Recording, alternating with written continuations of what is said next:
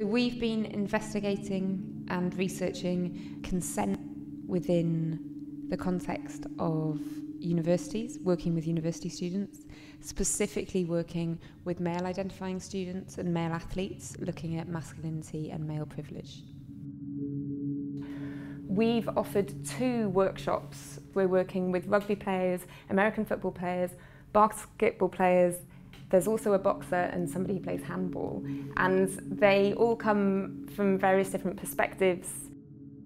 Thinking about their well-being and the way in which they function as a unit too, in a multiplicity of ways with respect to sort of leadership and sort of maximising of potential, and that includes sort of emotional maturity and stability and the sorts of conversations that we're exploring in the workshop, and the ways in which that's provides a sort of a good environment for a team to be able to sort of build on their success.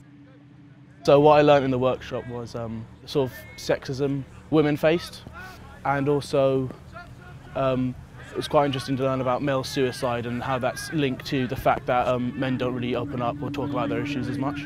Particularly how men are portrayed in the media, and especially on social media. I thought that was very interesting, and how that can translate into men feeling inadequate as a result of this sort of extreme ways and hyper-masculinity that's shown in those domains. Identity is a very interesting topic because anyone can connect to that, but at the same time it's related to very broad power relations and notions of inequality across society, so it's really a way to connect the intimate with the political. The understanding of like privilege and how people just have an innate advantage without even understanding it, and it's really fascinating. We talked about the pronouns really early on, again something I've never thought about, and it made me think straight away, have I ever offended someone by using the wrong pronoun? And I've always assumed that everyone would assume that his, him would be what, his, him, he would be what I'm referred to as. Complex thing that if that's not how somebody perceives themselves, do you then also perceive them like that? It actually can be quite taboo to talk about the pressures that the patriarchy put on young men or on men. So to begin with in the workshops, it's not an easy conversation. We hadn't spoken about mental health. We hadn't really discussed, you know, harassment or anything along those lines. I suppose we had in the grand scheme of things. So it was just given the opportunity to do that with a group of guys who you play with on a Wednesday and you spend a lot of time around was really nice actually.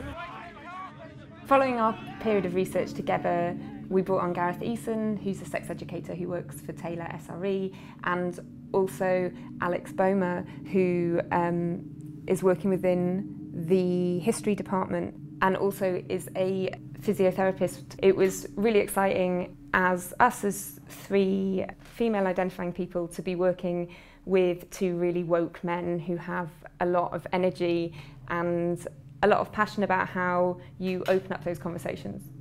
From my perspective as such, I have worked kind of at the highest level of professional sport and at the very, very lowest level, and the issues remain the same throughout. And this kind of provided a really great opportunity such to engage and open a conversation with amateur young athletes, so that actually we can kind of gather their thoughts now and almost kind of develop their kind of beliefs as such going on into the future.